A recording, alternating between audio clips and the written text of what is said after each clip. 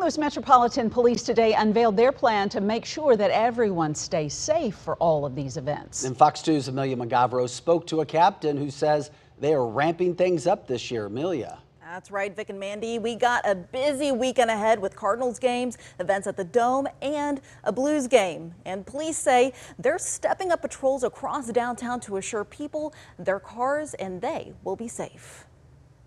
There's a buzz around Busch Stadium, with opening day just days away. But with the excitement comes concern about safety for the weekend. St. Louis Metropolitan Police say they're stepping up patrols more than ever before. There'll be a lot of police presence down here, and there's really no worries when you come to the Cardinal game or a Blues game or an event at the Dome, because we have all three this week in the downtown area. Captain Pierre Benoist is overseeing some of the safety operations, and he says their focus is having plenty of officers on the streets and in the stadium. We will have a number of officers in uniform and plain clothes, and we'll also have what we have in the district. It's called the mobile office.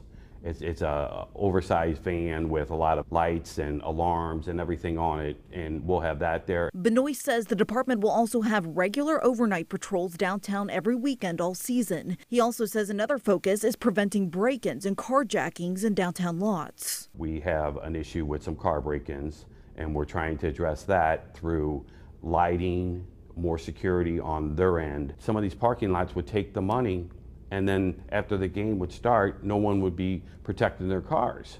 So we've worked with them to, get them to stay the remainder of the game, or hire, a security firm to patrol their lots. Benoist says the department is also working with county police and other agencies to make sure there is no shortage in manpower. We can't sit and complain about how short we are. We have to go with what we got and, think outside the box.